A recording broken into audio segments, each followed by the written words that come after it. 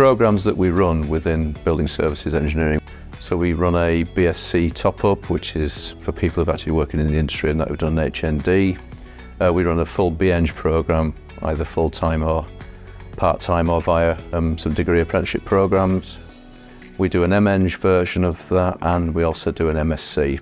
The modules that you'll study on this program, they're mainly focused on low energy, sustainability, thinking about the impact that our activities in the built environment have on global warming and climate change, and what we can do to sort of mitigate and try to minimise the amount of energy we're using.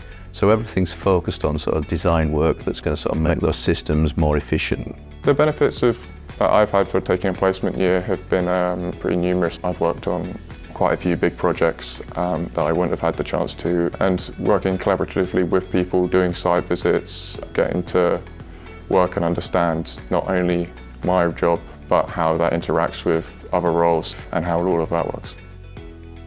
If you're considering studying building services engineering with Leeds Beckett University, one of the things you need to think about is that this is your opportunity to change the world. It's an opportunity for you to sort of think about climate change and what you can do about it. And this is going to give you the skills to sort of make those changes.